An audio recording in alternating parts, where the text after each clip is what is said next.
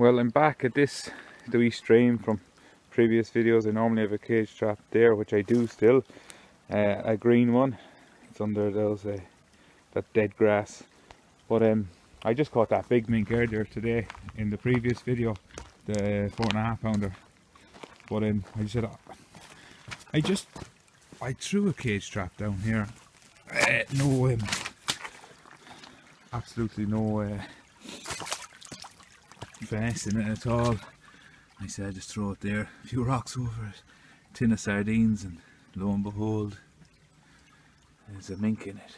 But yeah, that's a bit crazy, isn't it? Just shows you beside the bridge, beside the wee. Yeah, and then going down here, the other trap is just there under that yellow grass. It's amazing. That's 2 in one day. But yeah, we'll get this guy taken care of. We'll compare the size of the mink from earlier to this fella. Looks like a standard bitch mink. Anyways, give me a minute and we'll sort her out. There she is, guys. Guys, just a quick look at her.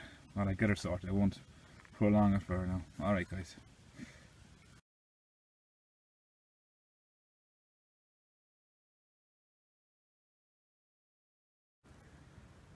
Caught this wee lad just there, intending for a mink. It's his lucky day, and I'll let him go. As in, it wouldn't be fair to. Well, it's not. Legally, you're not allowed to kill them in Ireland, anyways. But no, he cleans up all the bad stuff from the woods as well, I suppose. Anyways, he's only a young buck, I reckon. Let him go, anyways. 1 second now.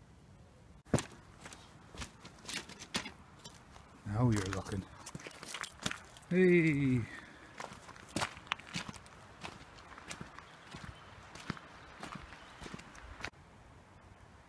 There you go, lads. 1 Pine Marten safely released back. I'm surprised he got into that cage because he was in the bloody river basically. Anyways, he was obviously hungry enough to go for the sardines. Anyways, I get set back up for the mink. Get rid of them boys. Alright guys, over and out.